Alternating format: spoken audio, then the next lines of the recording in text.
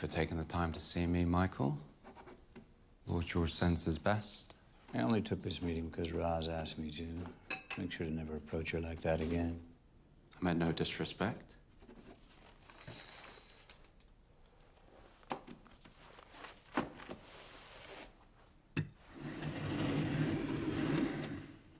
How can I help? I understand you're getting out. Getting out. Getting out of what? Bed? My head? The closet? Don't flirt with me, Dry. I'm a busy man. I hear you're getting out of the game. And I would like you to consider an offer. Look, let me stop you right there so you don't waste any more of your precious breath, young man. This is not a discussion for the two of us. Unlike the salt and pepper, it's not on the table. This is a big number.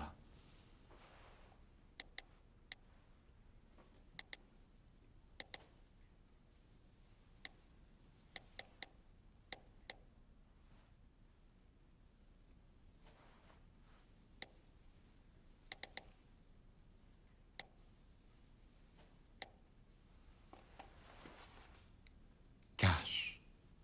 I am not for sale. And even if I was, you're several zeros short. Now, you may be able to buy your man sausage for that, but to me, it just looks rude at breakfast. You're out of touch. You're forgetting the laws of the jungle, looking down on me.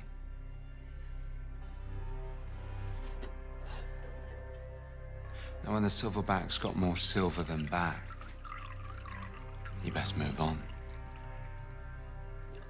Before he gets moved on. It's not dignified. It's beneath you, Michael. Trying to do you a favor. This is a big fucking number.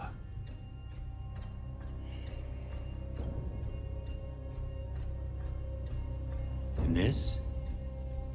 Oh, this is a big fucking gun.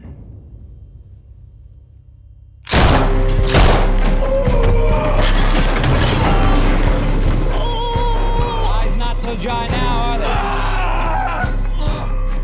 Hurts, does it? You looking for your balls or a hole in the wall? Fuck! Where the fuck do you think you're going? Because you're not going out the way you came in, you deluded duck-eating cunt. Talking to me about the laws of the jungle. What was it? Something about being beneath me? Silver on back?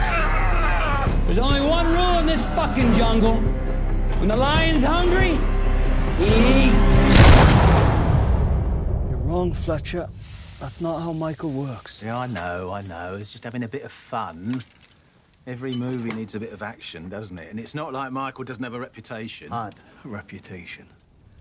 He's been gentrified. Yeah. Here's my I know how you lot love fables, so let me share a little fable with you.